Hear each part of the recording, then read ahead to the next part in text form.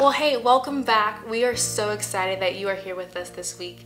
My name is Brittany, and I'm just so excited to be with you all this week. This is week number 4, and I cannot wait to just dive in. I have loved learning so much about how we are favored, how we are clean, and how we are chosen. It's just remarkable to see all the things that God has created us to be, and it's just so beautiful. And hey, I don't know where you are. I don't know if you put your little ones down and you've got 30 minutes of quiet time. I don't know if you're on your lunch break at work, or hey, maybe you're at your favorite coffee shop. Wherever you are and whomever you're with, can we just take a couple of seconds and just to debrief and just say, God, have your way. I'm so excited. Are you ready to jump in? Because it's a time to jump in. Now, I want to tell you a funny story of how I conquered a serious fear of mine.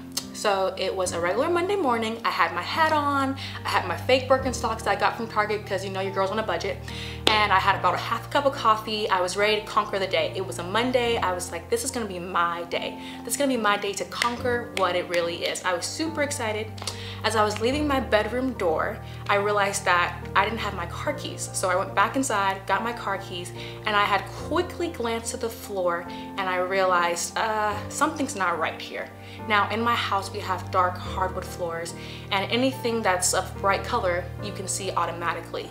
Well, I looked down and I was like, well, maybe it's just hair. Now, mind you, my sister does hair in our home from time to time, and usually it just spots up, so sometimes it doesn't get cleaned up. So I'm thinking it's just hair. Well, as I kind of just put my foot over it, I realized it wasn't hair, it was a scorpion. I freaked out, as anyone else would. It was scary. I don't like scorpions. I don't like creepy little things. They creep me out. Who likes scorpions? It's not what, no. So as any young millennial would do, I did this. I grabbed my phone, opened up Instagram, and I recorded a story because I wanted the world to know what I was dealing with today, and I was saying, not today, not on this Monday. And then I happened to call my mom and I said, Mom, what am I supposed to do? There's a scorpion. And she says, Brittany, you're gonna have to kill it. I said, what now? No, I am not killing the scorpion. I am not equipped. I'm not adequate for this. I cannot kill a scorpion. No, first of all, they can kill you. Second of all, you can end up in an ER. And thirdly, as I mentioned, they can kill you. I know I'm being a little dramatic, but that's okay. It's a scorpion. And she kept saying to me over and over, Brittany, you're gonna have to face your fear and you're gonna have to kill it. Now, friend, I think that's what we're gonna have to do this week. I believe that this is gonna be a week of we're gonna have to conquer our fear. We're going to face it head on and say, you know what? Here it is. This is who I am. This is what I have, and I'm enough. So I want you to repeat these after me. I am enough. Who I am is enough. And what I do is enough. And what I have is enough. Now, I don't know where you are in your life, and I don't know what you struggle with, but I believe we all go through this of feeling like we don't have it. We don't come up to par. Maybe you're a mom and you don't feed your kids the most organic food. They'll be fine, I promise you. Or maybe you're a wife and you don't do all the wife things that you're supposed to do. Or hey, maybe you're even in college and you're trying to have this pristine GPA and you just can't make it. Can I just tell you, let me be the first one, what you bring to the table, what you carry, what you have, it's enough. God has equipped you, God has shaped you. You know, a really good friend of mine, she once told me, she said, Brittany, God does not call the equipped, He equips the called. Now that is something to wrestle with, that's something to dive into. And if you need to hear it again, say it. I am enough. Now, when we did those repeatings of I am enough, who I am is enough, what I do is enough, and what I have is enough, I want to ask you a couple of questions. Number 1, did you say it? Did you really believe it? And 2, can you really embrace that? Can you embrace that truth? Can you fully understand that, yeah, I'm enough?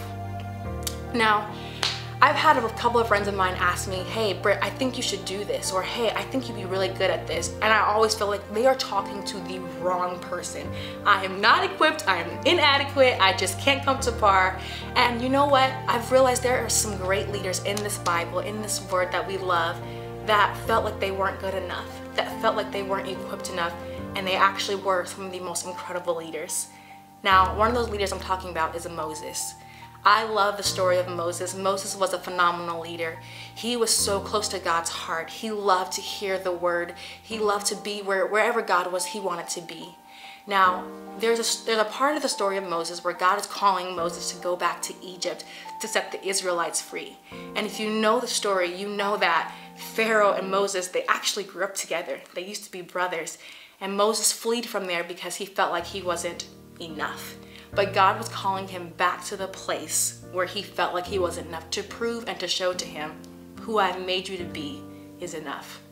Now, God is telling Moses, I need you to go back. I need you to go back. And Moses is like pleading with God, take someone else. I can't do this.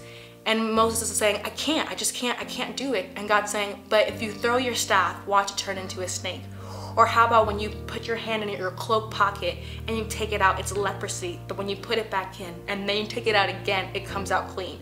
How all these things happens, I don't know, but I believe it's the truth because this is the word. Now, if you have your Bibles, join with me to the book of Exodus chapter 4, verses 10 through 12. And I want to read this to you. It says, Moses said to the Lord, pardon your servant, Lord. I have never been eloquent, neither in the past nor since you have spoken to your servant. I am slow of speech and tongue. The Lord said to him, who gave human beings their mouths? Who makes them deaf or mute? Who gives them sight or makes them blind? Is it not I, the Lord? Now go, I will help you speak and will teach you what to say. Now, what I love about this is that God is willing to get in the boat with Moses. God is willing to be like, nope, I'm going to show you who you are because of who I am. And you know, it's not about what we are or who we're supposed to be. It's not about what we carry. It's about saying, I am who I am because of the great I am. What I have to carry, it's enough because God has made me enough. Friend, you are enough. Mom, your kids, they say that you are enough. Wife, you are enough. Daughter, sister, friend, you are just enough. Now, I want you to repeat this again with me and say, I am enough. What I do is enough.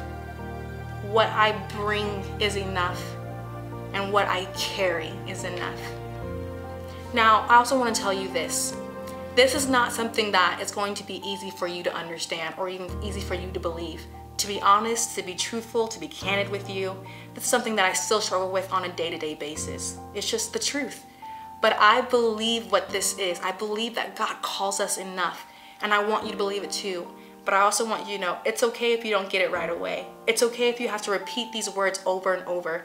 If you have to write it in your mirror, if you have to put sticky notes all over your house, do whatever it is you have to do to really believe and take this in.